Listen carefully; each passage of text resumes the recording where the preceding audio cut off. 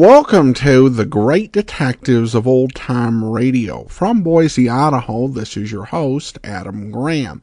If you have a comment, email it to me, box13@greatdetectives.net. Follow us on Twitter at Radio Detectives and become one of our friends on Facebook, facebook.com/Radio Detectives. Today's program is brought to you in part by the financial support of our listeners.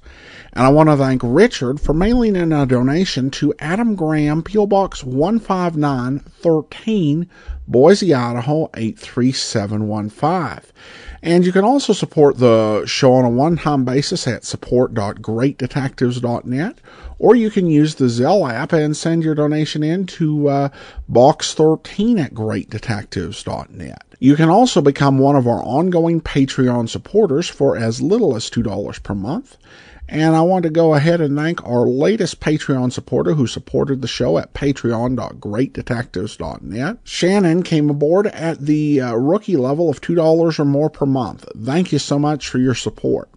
Well, now we're going to get into Rocky Jordan. And at this point, we are to the series that stars George Raft in the title role. Now, I've had a few questions about the decision to choose Raft.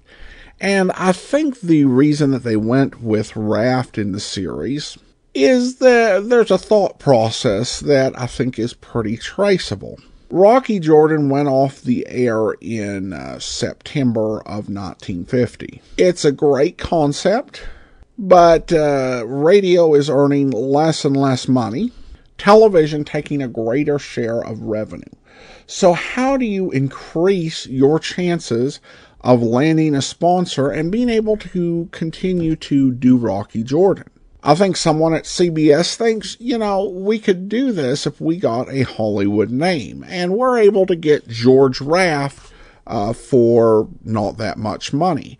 Raft really did have star status in Hollywood. He was one of those guys who was known for playing tough guys, did a ton of gangster films. Most famously, Scarface. He also became famous for declining roles in films that turned out to be really good. For example, he turned down the lead part in Double Indemnity, which went to Fred MacMurray. And Humphrey Bogart's career was to an extent built on roles that George Raft declined. The two biggest examples being High Sierra and The Maltese Falcon. It is often stated that he turned down the role of Rick in Casablanca, but from what I've read, that's more rumor and probably something that is misinterpreted from all the roles that Bogart got when Raft declined. There were about 6 of those, but probably not Casablanca. If that were true, though, that would have made his casting as Rocky Jordan make even more sense. Here, the guy who turned down Casablanca play a sort of Rick-like character. But CBS's calculations were a bit off, because Raft was actually, in 1951, in a declining period in his career, much like Frank Sinatra was when he took on the role of Rocky Fortune. Only Raft would have a much longer road back. George Raft's run as Rocky Jordan would be on a summer replacement basis at first, and certainly if they could find a sponsor, then that could be extended. But before they did the actual summer series, they did an audition recording, and this one, an audition date of March the 28th of 1951, and the title is The Man from Damascus. Now, starring George Raft, we bring you a world of adventure with Rocky Jordan. I'm Rocky Jordan. I run the Cafe Tambourine in Cairo. If you're ever out this way, stop in. I'll have Chris, my bartender, mix you one. You won't forget.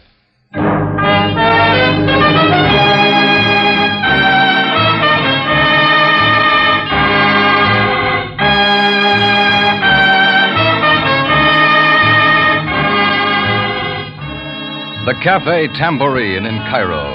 crowded with tourists, camel drivers, women, cheats, forgotten men down on their luck, the lonely and the lost. For this is Cairo, gateway to the ancient East, where modern adventure and intrigue unfold against a backdrop of antiquity. Tonight's Rocky Jordan story, The Man from Damascus.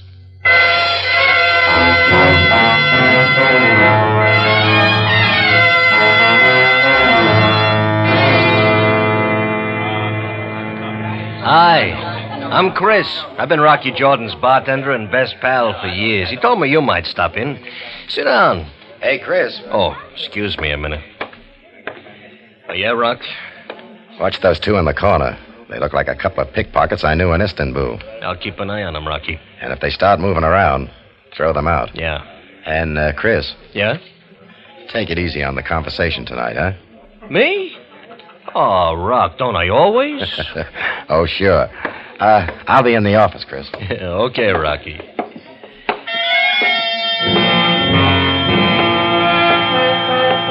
Yeah, Rocky's a great guy. He tells me a lot of things. Oh, not everything, but a lot.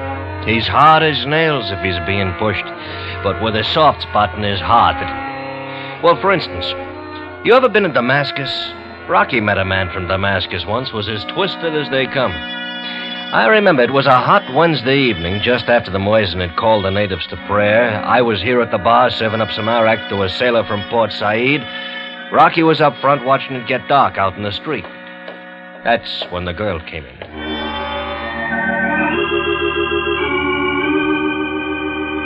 Oh, her hair was black and her eyes were wide and gray-green and plenty worthwhile. She had what it takes, and on Rocky, it took. He suddenly lost all interest in the street outside as she walked up to him. Pardon. You are Mr. Jordan? Rocky Jordan? Yeah, lady, that's right. I am Sandra Marr. I am new to Cairo. I arrived only today from Damascus in Syria. Glad to know you, Miss Moore. Sightseeing? You may call me Sandra. And no, I'm not sightseeing. I came to your cafe expressly to see you. Oh, just to see me. I would like to talk to you. Can you give me a little of your time? Time? That's the one thing I have plenty of, Sandra. Shall we go back to my table? Thank you. You are very kind, Rocky. I will take but a few moments. Take as many as you like. Here we are. Thank you. Oh, can I get you something, Rocky? Would you like a drink, Sandra? No, thank you. Oh, nothing, Chris. Well, you said you wanted to talk. Have you a light for my cigarette? Sure. Here you are, Sandra. Thank you, Rocky. Now, what's on your mind? I was told that of all people in Cairo, you were the one who could help me. You know Cairo, all of it. You have ways of finding things out. Maybe. Go on. I am looking for someone. Someone here in the tambourine? No, Rocky. But I must find this someone quickly, tonight. Oh, why come to me? I run a cafe, not a traveler's aid bureau. Oh, please do not make jokes with me. I'm not. Promise then that you will help me. I can be most grateful. Please, Rocky. Promise. For me. Look, Sandra, I don't know what your game is, but I like all the cards on the table. All my cards are on the table. No, they're not. Who is this someone? What's your angle? I cannot say. You can't or won't. Which? Oh, that's too bad. It could have been real nice meeting you, Sandra. But, Rocky, I must find him. He told me he was coming to Cairo on business, but I know that is not true. He is in trouble, some terrible sort of trouble. Why don't you go to the police? The police? Oh, no. They must know nothing of this. Oh, great. You want me to find a guy who's in trouble. The kind of trouble you can't go to the police with. No, thanks. Please, Rocky, I will pay for your help. I told you before. I want all the cards on the table. I like you, Sandra. And I'd like to help you. Now, do you want to tell me what this is all about? Rocky, I cannot. You must trust me. Sorry, Sandra. I've been burned before. No information, no deal.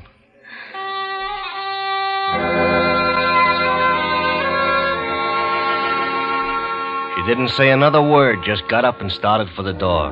Rocky watched her all the way out. Then he lit a smoke and headed for his office.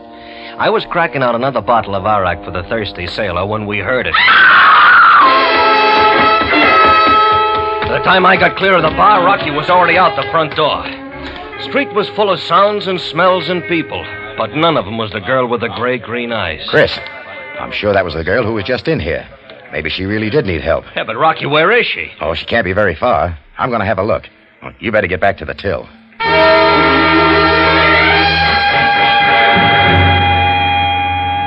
He was gone a good half hour looking for him, but when he finally got back, he was alone. Rocky. What is it, Chris? Did you find her? Not a sign. I wonder what happened. I don't know. But I got a feeling that the night's not over yet. Oh, you're so right. There's a guy here to see you, Rock. He's in your office. He's what? Yeah, well, Rocky, it was like Chris, this. Chris, more like 40 days on the water, no drink but water. Yeah, I'll be right with you, sailor. You want me to go in with you, Rock? No, I'll handle it, Chris. You take care of Sailor Boy there. Yeah, okay. All right, sailor, I'll rock. Come on up. Hello, Jordan. Make yourself at home. That's what I'm doing. Pretty good liquor in your private stock. It's too rich for your taste, buddy. Put it down. Yeah, the perfect host, huh? Put it down. Sure. Funny, figured you different. Everybody in town says you're a right guy. Maybe you've been talking to the wrong people. Well, what do you want? You? I've got 1,000 pounds here for you, Jordan. There. Go ahead, count it. What's that for? Partial payment for services about to be rendered. No, thanks. I'm not for sale. That 1,000 pounds is just a start, pal. There's more where that came from. There always is. Yeah. Come on, Jordan. You got an appointment. I can't make it. Now, that's a mistake, pal. You and me, we are working for the same fella. We are, huh? Well, bring him around sometime. He don't figure that way. You see, he's got... Look, take that money and get out of here. Get away from that door, Jordan, or I pin you to the wall. 7-inch blade, pal. Damascus steel. Take it easy, Heavy. Sure. And it's double-edged, Jordan. You don't want to argue with this. You're right. I don't. Hey, come on, then. Let's go. Out the back way. The big monkey with a knife marched Rocky out the back door of the Tambourine into a car parked in the alley, and they ended up at a sagging heap called the House of Sand that passed for a hotel. They climbed the stairs, and with the big guy's knife at his spine, Rocky was stopped in front of the door to room 12. Go on, knock. Who is there? Jordan. He's come for the rest of the dough. You're taking a lot for granted, Buster. You may let him come in now. Go ahead, Jordan. Meet your new boss. Hello, Mr. Jordan. Nice of you to come. You go leave us alone, please. Sure. You look shocked, Mr. Jordan. Sit down. I'll take it standing. Puzzled, perhaps, at what you see? My head completely wrapped in bandages? Who are you? You may call me the man from Damascus. That tells me a lot. Why the disguise? You mean my bandages? It is quite simple. I no longer have a face. Ever hear of plastic surgery? That will take a great deal of time and money. There is something I must do first. How about getting to the point? Very well. There is a man in Cairo I want. You are going to find him and bring him to me. Oh, what do you know? I turned down that same offer earlier tonight. And it was much more attractive then. Don't press your good fortune, Jordan. Now listen to me. The man you will bring to me is Alec Zarko. Alec Zarko? Why, the police have had it dragging it out for him for over 2 weeks. And I want to get to him before they do. Jordan, you know where a man like Zarko would hide and how to get to him. Sorry, you've got the wrong guy. Jordan, listen to me. I cannot go looking for him like this. I will double that 1,000 pounds. Jordan, be reasonable. I'm trying to. Zarko is wanted for attempted assassination and assorted murders. The Egyptian police have got him bottled up here in Cairo. Why, they've got the riverfront, every road, train, and flight covered. It's only a matter of time. Exactly. And I want him first. What have you got against Zarko? It was he. Alex Zarko, who took my face from me. Oh.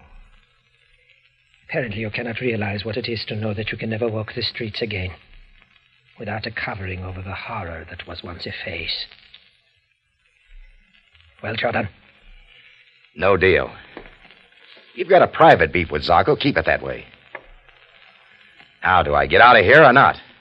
This time you do, because I still need your help. Don't count on it. Jordan, wait. Now that you have seen me and know my purpose, you can be as much of a menace to me as a help.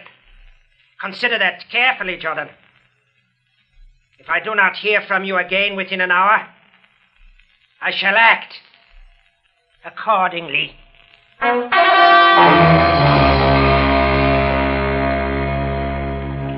When Rocky come back to the tambourine, he didn't say a word. Just drew himself a beer, went over to a table in the back, and sat down facing the door. He was there for over an hour, like he was waiting for something to happen. And it finally did, but not what he was expecting. It was the girl with the gray-green eyes again. She walked right back to Rocky's table. But before she could reach him, Rocky was on his feet. Sandra. Rocky, please. It is not easy for me to inflict myself on you for the second time. But I have to. I'm sorry. Never mind the apology, Sandra. What happened? When you sent me away before, there was a man out there in the street. A big man who carries a knife. I had seen him before, only a few days ago in Damascus. He started after me, but I got away and hid. From both of us. Oh, I went to look for you myself. I'm glad you did. But when I left my hiding place, I saw you drive away from here with that same man. It is my belief he took you to the person I am seeking. The one who calls himself the man from Damascus, huh? Yes. Will you tell me now where the man from Damascus is? The answer's still no. He's looking for trouble, and you don't belong in it. But I do. I must help him. Help him? Maybe you don't know he's gunning for a guy named Alex Zarko. Oh, no, that cannot be true. Paul is not that kind of person. Paul? Paul Marr, maybe? Yes. Oh. I see. Paul. You'll find him in a place called the House of Sand. Oh, Rocky, thank you. Someday I hope I can explain. Well, you got what you came here for, Sandra. See you around. Rocky, please, you do not understand. But I must go to him. Don't let me keep you, Sandra. Oh, Rocky.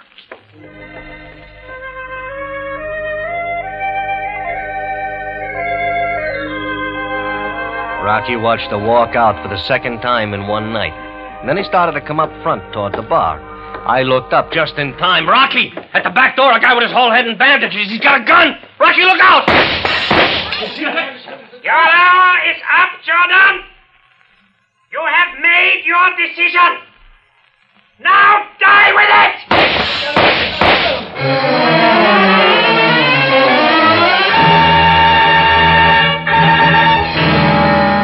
Listening to The Man from Damascus, tonight's adventure with Rocky Jordan, starring George Raft.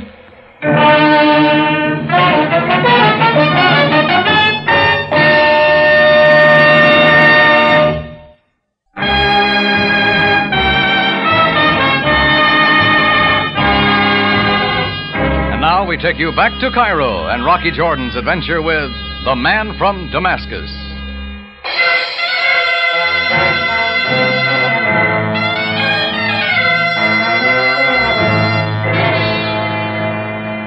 When the man from Damascus cut down on my boss, Rocky, and splattered the glassware around with his 38 slugs, he made a lot of changes in the tambourine.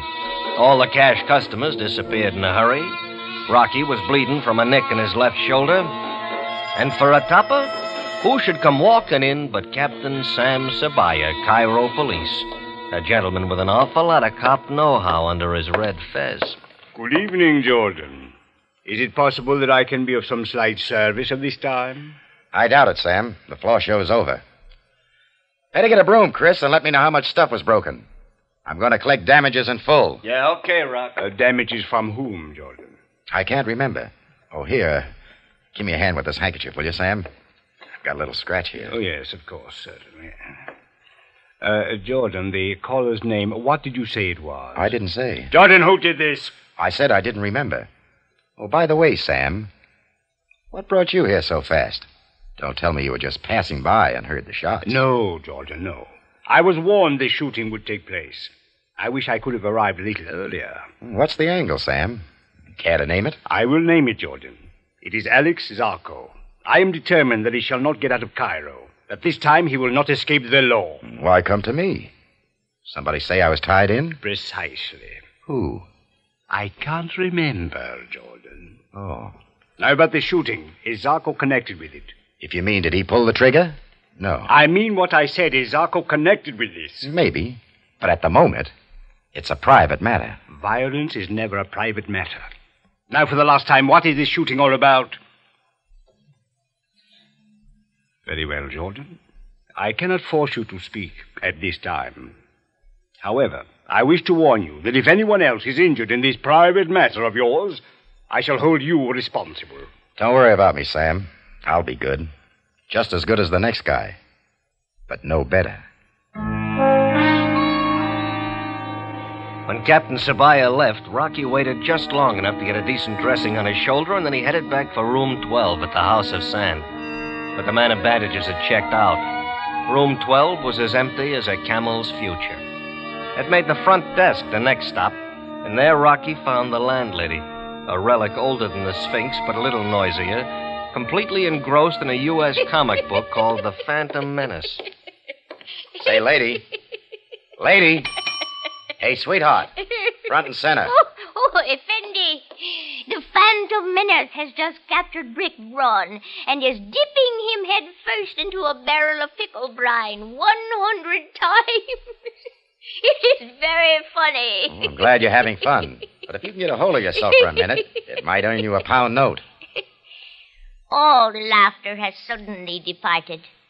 How can I earn this magnificent sum? By giving me the forwarding address on the party who just vacated room 12. Oh, that would be a short, fat man with a bald spot.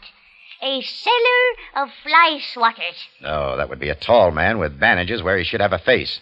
A seller of death. Death comes higher than fly swatters. Not always, but I'll go £2.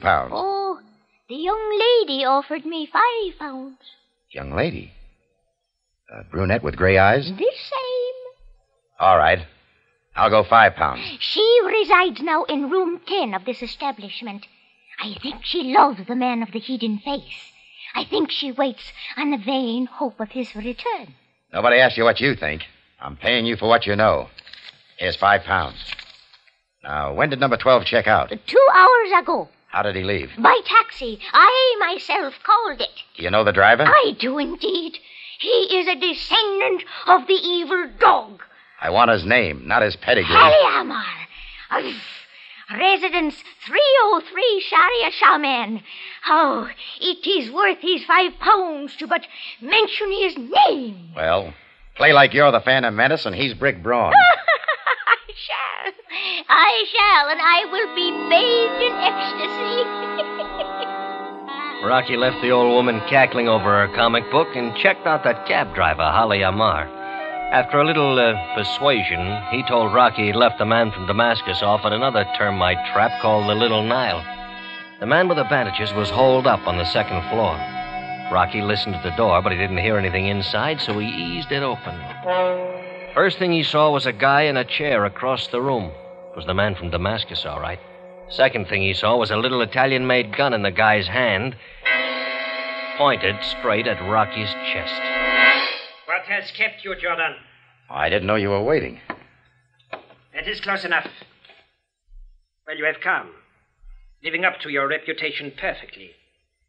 I knew that if I had not killed you in your cafe, you would come looking for me. Put down that gun. You're not going to kill me here. For one thing, Captain Sabaya knows you're after me. That does not worry me, Jordan. Maybe not. But for another thing, Sandra's in town.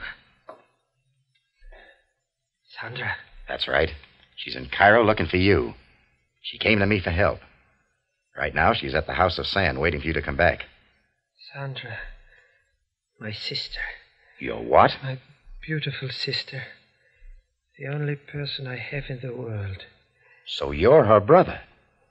Well, what do you know? And I took you for Mr. and Mrs. Sandra thinks an awful lot of you, Ma. She doesn't figure you could kill anybody.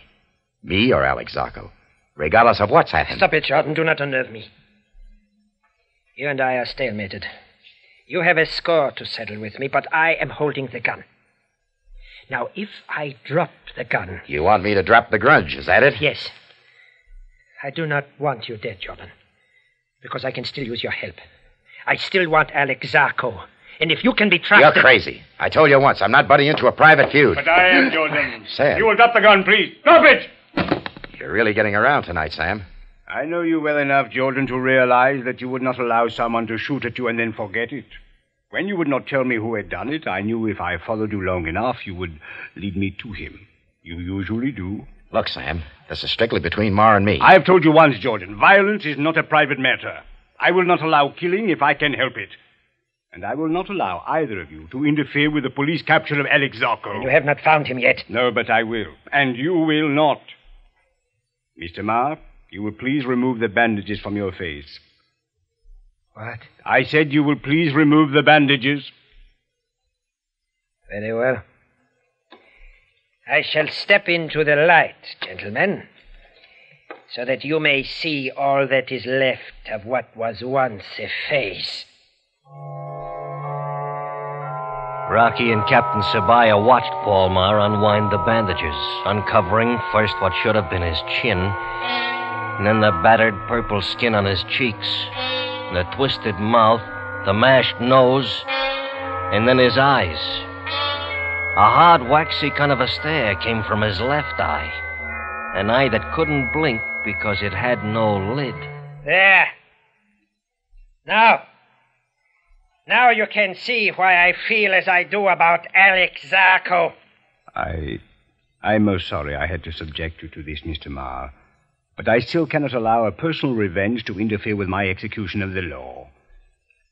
It is customary in Cairo in affairs of this nature to use the following procedure. There is a train leaving Cairo for Alexandria in 1 hour. You will please be on the train. From Alexandria, you should have no trouble securing passage back to Syria. Sam... And you, Jordan, shall remain in my custody until Mr. Marr has left the city. You have then 1 hour, Mr. Marr. I will meet you at the Cairo station to make certain you have boarded the train. Now you may put the bandages back on your face. Jordan, you will come with me to police headquarters. Come on.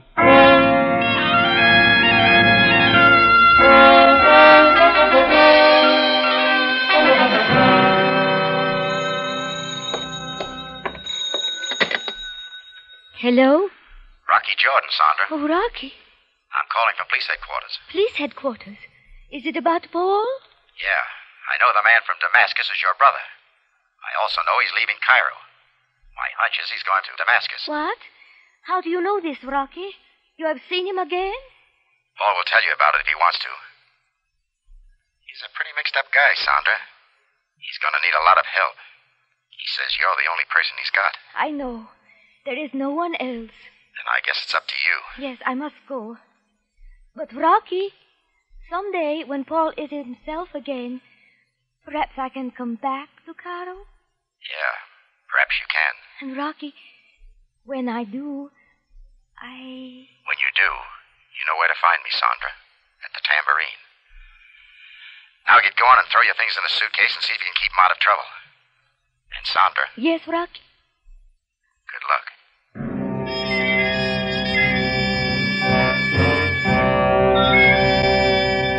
When Rocky and Captain Sabaya got to the train station, there weren't too many people there at that hour of the night. But standing down at the end of the platform under a light that made his bandages look extra white was the guy they were looking for, Paul Marr. As Rocky and the captain walked up to him, his eyes blinked at them through the slits in those wrappings around his head. Well, Mr. Marr, you will be leaving Cairo in a moment. If after a year has passed you wish to return to our city, write me a letter explaining your reasons, and I shall see what can be done to make Cairo available to you once more. Well, that's it. So long, Paul. Take good care of Sandra. Well, that is that. A dangerously unhappy man there, Jordan. Not one word of goodbye. Yeah. Well, he's got reason, Sam. Wait a minute. Sam! What is the matter with you? Where are you going? To catch this train. And you better come, too. Come on, let's get it. run for it, but they both made it. Rocky first, and then Captain Sabaya, wheezing and red-faced, one car later.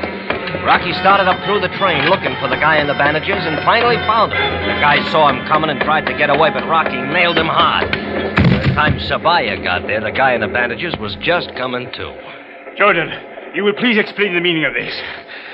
They can peel off those bandages. That'll explain it. Go on, Sam. You will please remove the bandages, Mr. Marr. Take them off, buddy. Or I'll do it for you. That's right. A little more. Let Sam see who you really are. Jordan, what is this? There you are, Sam. He's not Paul Marr. He's the guy you've been after for weeks. Sam, meet Alex Zacco.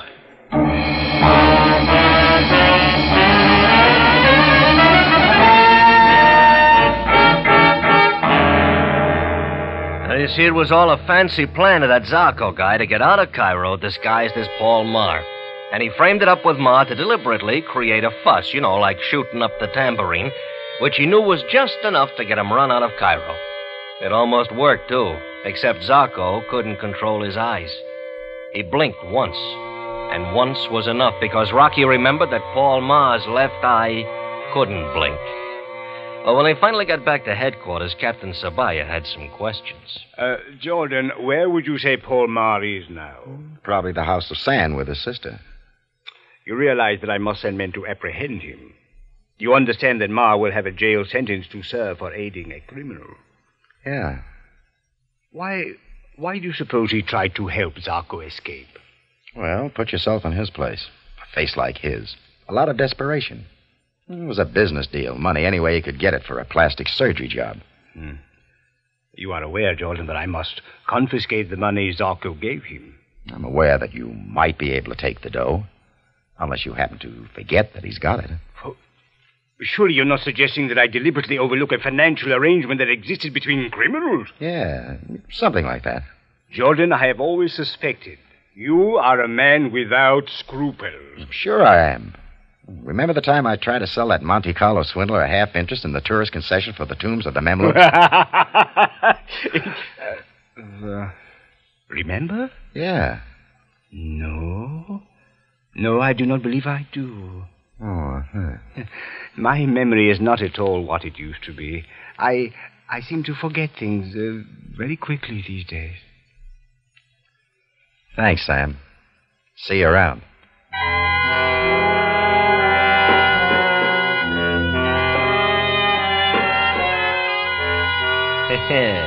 And that's what I mean. That's what I was telling you about my boss, Rocky Jordan. Hard as nails when he's being pushed, but he's got a soft spot in his heart that, I don't know, kind of pays off. Say, Chris. Oh, excuse me. Yeah, Rock, you want me? Yeah. About time to close up. Okay. I'll throw the lock on the back door. Well, folks, we're closing up for the night. I hope that bartender of mine didn't bend your ear too much.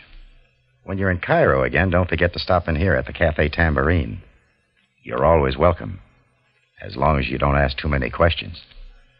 Good night.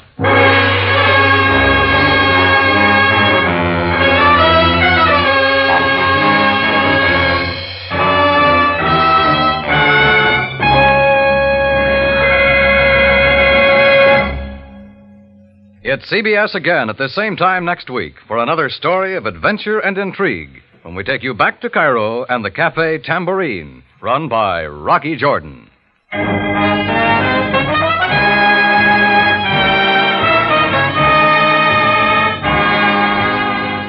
George Raft stars as Rocky Jordan.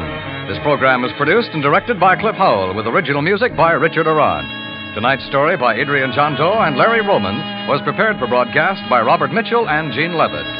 This is CBS, the Columbia Broadcasting System.